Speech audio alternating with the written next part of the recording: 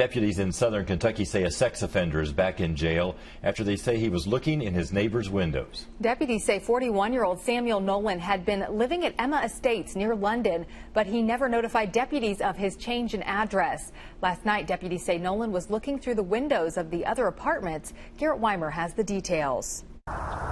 Neighbors say it was bad enough hearing about a peeping Tom arrested at their apartment complex. Then the news got even more unsettling. Well, you don't expect them to be right in your neighborhood, I don't guess, but I guess they're everywhere. Investigators say they tracked down the man accused of looking in folks' windows, Samuel Nolan, and learned he's a registered sex offender. Kentucky State Police's sex offender registry says Nolan was convicted of child molestation in Indiana.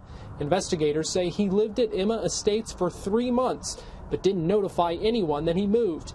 The registry still lists Nolan's address as Big Creek, Kentucky. If people and the public's aware, which that's what the list is for, then they can kind of watch out for that guy and kind of not put themselves in situations where he might be there and might be involved.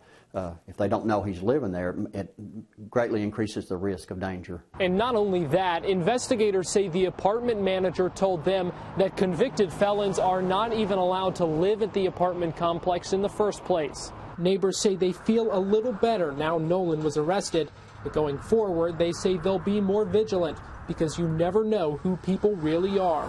It's really shocking and unnerving. You want, to have good neighbors and everything, and but I'm just glad it's took care of. In Laurel County, I'm Garrett Weimer for the Fox 56 10 o'clock news.